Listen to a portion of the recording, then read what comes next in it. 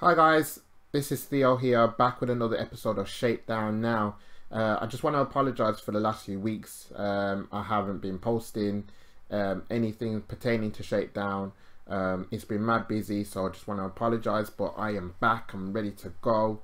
I'm full of zest and I'm ready to, crack on. So, this week's episode, I'm going to be talking about my love for Arsenal. I'm going to be talking about the ups, I'm going to be talking about the downs, I'm going to be talking about what's going on in this moment in time. And also, I'm going to start with how I got into Arsenal in the first place. So, we're going to get right to it. I hope you enjoy the show. Subscribe. Don't forget to leave comments below and tell me what you think about the show. So, how did I get involved into Arsenal? Well, somebody from Birmingham, i.e. me, you're probably wondering why would somebody from there would want to get involved into supporting Arsenal when, you could support your local team like Aston Villa or Birmingham City or even West Brom. Now, what happened that me and Arsenal kind of collided was I was living in London at the time. I was 8 years old, and I saw a game on TV. It came on TV, and I sat down to watch. I think we was playing Newcastle then, and it was an evening game, and I remember I remember just seeing the team in red and white, and then I saw the craziest thing just happen. And I saw the ball being crossed into the box, and then there was Ian Wright that just scored a goal completely out of nowhere. It was just a crazy goal. I was like stunned. And then I remember seeing on the interview about how he talked about what he was doing and how he managed to score the goal, and it was just brilliant seeing him play. And then I started to get involved into Arsenal a little bit more. So I begun wearing Nike stuff, because at the time we were sponsored by Nike, and hence why I wear a lot of Nike stuff, because that was in support of Arsenal. But I grew to know Nike as well. That's another story for another time. But the thing what I wanted to say was, it just came from then. I support Ian Wright, and I grew to appreciate what he was able to do. And then Arsene Wenger came in, and then the rest was literally history. He won the double, and the Invincibles, and there was a real good success. We was really challenging for the supremacy with Man United at the time, and it was just a really exciting time. So that's really what got me into Arsenal. The best moments, well, given the fact that I haven't gone to many games, I wish I had gone to Highbury a lot more. I wish I'd gone to the Emirates a lot more. But the best moments that I've ever seen was, well, it has to be the Invincible season, because no one in the history of the Premiership has actually done what we've been able to do, winning games and drawing them, but being undefeated for the entire season. It's unheard of. That record is still intact till this day. So that was one of the best things about Arsenal. Also, the doubles that we won back in '98 and also in 2002. Those were just so magical things. We witnessed some great footballers coming into Arsenal, and people like Thierry Henry, people like Emmanuel Petit, Marc Overmars, all these guys that came in. It was just brilliant, and I will never forget that as an Arsenal fan, never. And there's been some surprising moments as well.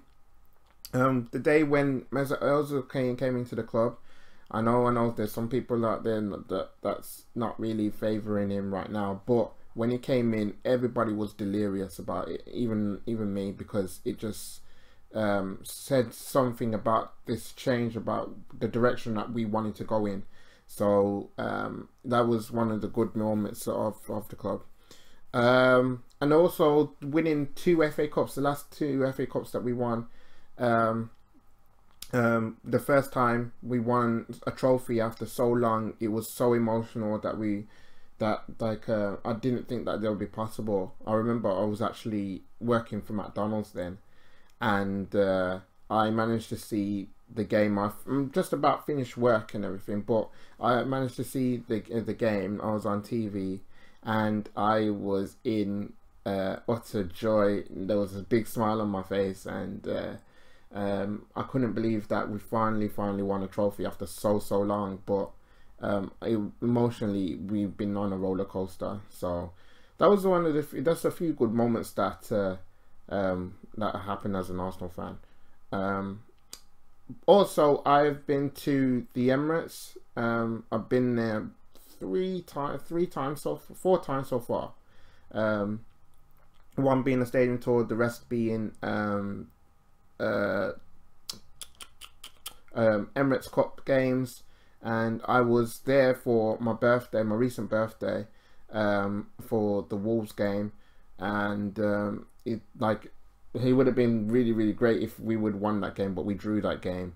But I was just happy to do it because not many games fall on my birthday, so I just thought, let me go down there and have a good time. And I had a really good birthday, to be honest. Overall, it was something I would never ever forget. So yeah, that's all the greatest moments that I have as an Arsenal fan. Right, so the worst moments about being an Arsenal fan. Where do you want to start? The 8-2 losing to Man United.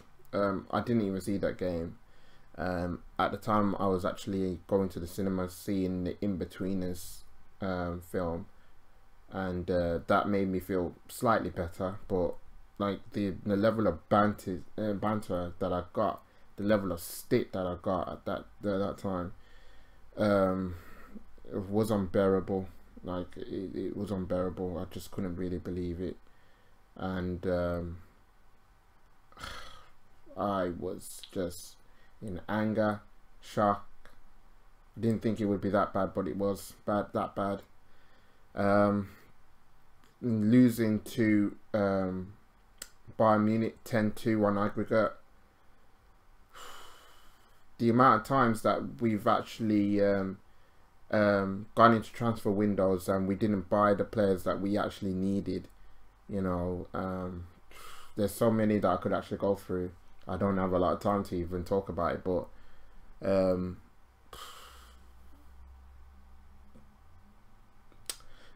also when Thierry Henry left, that was sad. That was one of the worst moments. Seeing Alexis Sanchez in the way that he did to leave during the last few months, that was kind of sad to see, because you know we bought this guy and he done some brilliant things, and had he stayed, he could have been an Arsenal great for me, but he decided to go and he went for the money, and for, you know, yes, there's ambition, but nah, and like sometimes when you leave clubs, we would love them to leave honorably, but no. I think also the worst moment probably was the Champions League final against Barcelona, and we took an early goal lead, and then we had Lehmann sent off, and then all we had to do was just hang on for the last 13 minutes or so, and then we would have actually won it. But Barcelona came back and they scored 2-1. that hurt because we are like, I would love it if we could get to that final again. I would love it, but we didn't. Also, the Carling Cup final when we faced Birmingham, even that hurt. It was one of the worst moments. I don't know how we managed to lose that. Actually, I do know how we managed to lose that. We just fell off. That's the simple way of saying it. We fell off. And Birmingham fans still to this day, like, you know, give me a lot of stick about it. That hurt as well. There's been many times I've been hurt as an Arsenal fan, many times, but the love for the club is just still there because I'm just passionate about it, you know. But let's be real, it wasn't great times that I've just described there. Really wasn't. So what can you do? We have ups, we have downs. Okay, I'm going to talk about how I feel about what's going on currently within Arsenal. Now, I think that it's not great at the moment. The Ozil situation, like when he came in, it was supposed to be great. You know, like he could be an Arsenal legend, but 5 years later, I don't know what's going on. He's like having days off for being injured. You know, he's been taken off for tactical reasons. I personally think that Emery's kind of sussed him out because he's not what he wants anymore. He doesn't fit the system. I don't know. I don't know, but something needs to be sorted out and fast. But it wouldn't surprise me if he left. It wouldn't. Stan Kroenke is another person that definitely needs to go because he doesn't talk to the club. He doesn't talk to the fans. He doesn't include us in our plans about what he wants to do.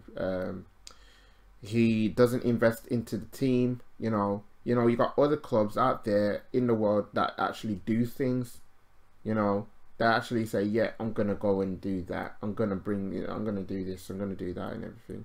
But he is, obviously, we've been following the financial fair play rules, and also, we've been given Champions League money, kind of deals to players who are mediocre. You know, it's mad. It's mad. I'm not going to get down into the economics of it all, but it's so mad. What else have you got? You got fans still, you know, divided, you know, and it's just, we shouldn't be fighting. Like, we shouldn't be fighting and whatnot, you know. We're all Arsenal fans at the end of the day. We should support one another. I'm kind of angry about how things have turned out to be in the last few years or so. You know, playing in the Europa League. Don't get me wrong, it's great going to see it playing different teams, going to different locations. But really, we should be in Champions League, honestly, for footballing reasons. We should be in there. I miss it on the Wednesday night when the Champions League theme tune gets played out just before a game. I miss that all. Just get us back in there, seriously. Also, it's the way that the team's playing at the moment. It's not great. It's not great, and you know, technically we're not set up great for some games. But the upshot is that, you know, Emery's done something right. He's got us winning. He's got us undefeated, 22 games. But that's a really good achievement, to be honest. He's still got a lot of work to do, and I'm prepared to give him time. But I just wanted to say that he's doing okay, but he does need investment, and this is one of the things that I want Kroenke to do. You know, given the investment so he can actually get the players that he actually wants and he can actually get things going. Sven Mislintat leaving at the moment. It's not great, but apparently there's conflicting reports what's going on. For me, I don't know if it's because he works alone and tries to do things alone, and then he's put ideas to the board, and then he gets annoyed by it. I don't know what's happened there, but it's not good at all. So it's one of all those things that's going on. And the injury front as well, we always get injuries around about this time of year. It's just been tough, and then obviously there's players that we could have done with, but we don't have any at the moment. And with this loan deals that we are interested in doing, not buying, that's only going to make things a lot more worse. Now, at the time of this recording, we have got only less than a few days left to go in the transfer window. That's it until the summer. Whether or not we're going to bring people in, that's just, I don't know. It's a race against time, but I don't know if it's going to happen or not. We don't even know who's going to go out. But it's just a crazy time. You know, Arsenal for several years now, like, would give me heart attacks, and it would give me heart attacks, seriously. But I'm still supporting the club. I'm 23 years into this club, you know, and counting. But it's like, I don't know if you know, there'll be a consistent basis where I'll be a bit calmer and happy about the way things are going. But at the moment, it's like a soap opera. Every time it's going duh, duh, duh. It's mad.